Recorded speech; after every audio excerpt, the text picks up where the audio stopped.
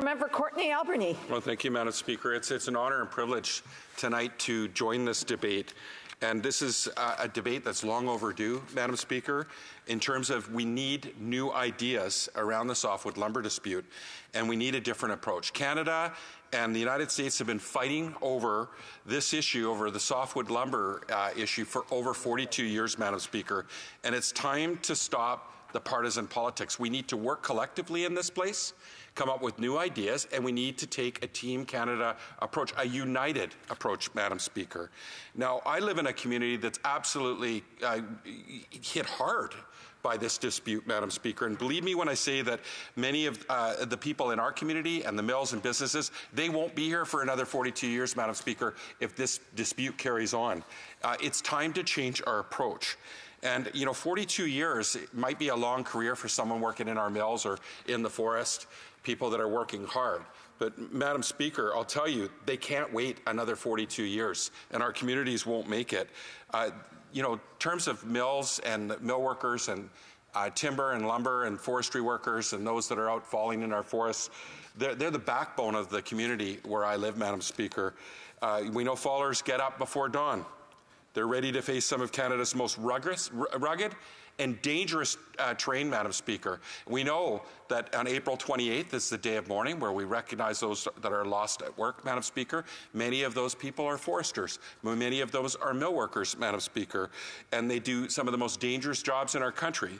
Their work is crucial for Port-Alberni, for the Alberni Valley, for Vancouver Island, and for the Canadian economy from coast to coast, Madam Speaker. And it's time that we spend way more time ensuring that people that need a place to live, that we tie this issue into that, Madam Speaker. We have an opportunity where we can use softwood lumber to build homes. And I think about the mill, some of the mills in my riding, like Sand Group, Madam Speaker, where they mill Western red cedar, yellow cedar, Douglas fir, hemlock, spruce, Madam Speaker. We really need to, you know, we use softwood lumber, Madam Speaker, to for the roof over our heads, and we need to capitalize on that, Madam Speaker, given that we have a housing crisis. And it's also critical timing, Madam Speaker, because we have wildfires and a changing climate, which threaten, obviously, those mills, our lumber industry, Madam Speaker. And when, you know, loggers and mill workers need economic security more than ever before, Madam Speaker. And I want to cite that the United States, in terms of how they've moved forward, they're looking at raising duties and causing even more harm, Madam Speaker. And the bigger problem, too, is it's not only harming Canadians, but it's actually harming their own citizens and people around the world. It's driving up inflation. So we've got an inflation crisis, which we know is global, Madam Speaker, because of global supply chains. But this is an absolutely unnecessary cost and impediment to people in the United States south of the border. We need to do a better job of educating Americans about the impact that those lobbyists are having on their own people. So again, Madam Speaker, 42 years, 13 Liberal and Conservative governments, 8 prime ministers, 3 temporary agreements, 2 prime ministers with the last name that starts with T, and I won't say it here because I'm not allowed, Madam Speaker. We're still dealing with the same trade dispute. And for decades, the Liberals and Conservatives have bickered back and forth about who's gotten the best deal, and really, we know who's got the best of a bad deal. That's really what it's come down to, Madam Speaker. Now, I appreciate the Liberals are, have been in court fighting the harmful duties set up by the United States, but it's important to uphold the rules which form the foundation of our international agreements. And this needs to be fixed, Madam Speaker. This can't keep going. And every time Canada wins in court, we see that they prove that the actions of the United States are not only harmful, but in fact they're illegal, Madam Speaker. The American government just shrugs it off, despite the fact that this is illegal, Madam Speaker. Then there's more tariffs, more jobs lost in communities and cities like Port-Alberni and the West Coast and across Canada, Madam Speaker. And they're gone for good. They're hard to get back. We had the Sand Group open the first mill in 15 years, Madam Speaker, on the coast of British Columbia just in the last few years. Now they're being hit with this. So the Conservatives, we know they'd like to cost our lumber industry more than they can afford by bringing in these tariffs, or they call it certainty, but it costs our lumber industry and those producers more, Madam Speaker, and they're at an unfair playing advantage. And I was sitting with Ken McCrae, 4-time mayor. He was actually the negotiator for the Canadian Paper Workers Union for over a decade, and he also ran our Labour Council in Port Alberni for 5 years just the other day. And he started telling me about back in 1995, writing a letter to Jean Chrétien, who was the Prime Minister at the time, asking him to make this a top priority. I have not seen that, Madam Speaker. I'm part of the Canada-US agreement. And like my friend from the block said, he's gone on these trips over the border, and I've gone to Penwar repeatedly talking about the impact of the Softwood Lumber Agreement in terms of our relationship. And we have not seen the Canadian government get organized and have a strategy of going across the border. I hope that comes out of tonight's debate. In 1986 and in 2006, those agreements the Conservatives established they created export taxes on our softwood lumber in an attempt to appease the United States, Madam Speaker. Following the 2006 agreement, our lumber exports ended up being taxed by both Canada and the United States. And you could say that the Conservatives taxed the axe. So that's language they'll understand.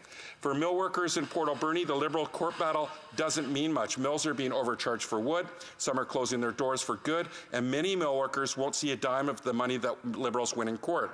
Another Conservative tax though, would make sure that those businesses would never recover. Either way, most mill workers can't afford to wait another 42 years for real change.